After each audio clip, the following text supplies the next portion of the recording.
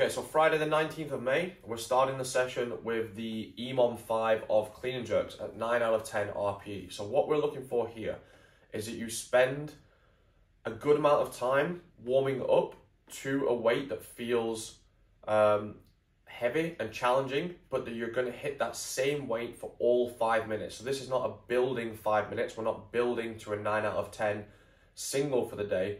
The 5 minutes themselves is what is 9 out of 10. So that one rep on its own should not be a super hard effort, but when you try and do it 5 minutes in a row, that is what it's going to make it really challenging.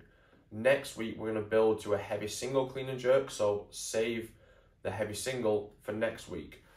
So I gave as an example here, if you have a max clean and jerk of 120, then 5 reps at around 90% of that would be 108 kilos. So if you can hit somewhere around that 108, maybe just a little bit more or a little bit less, depending on how you're feeling today, that would be really solid to hit for 5 reps EMOM.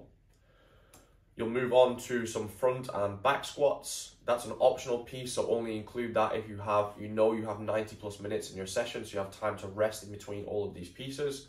And if not, you're going to move straight onto today's leaderboard workout. So that is 21, 15, 15, 9 of thrusters at 43 kilos for guys and 30 kilos for the girls, and bar facing burpees. So a really simple couplet. I'm sure people will have done this before as a 21, 15, 9. We've added in the additional 15 in the middle. That is the make or break round all the time, that 15. So see if you can repeat and add that extra volume and still keep the pace of the thrusters and the burpees. So this one is going to be a really good challenge to be able to push the pace. And you should be feeling pretty smashed after this one. Take a bit of a rest, and then you're going to hit the gymnastic strength. We have the leaning plank holds. You've got some demo videos there, some little bit different stuff to practice today.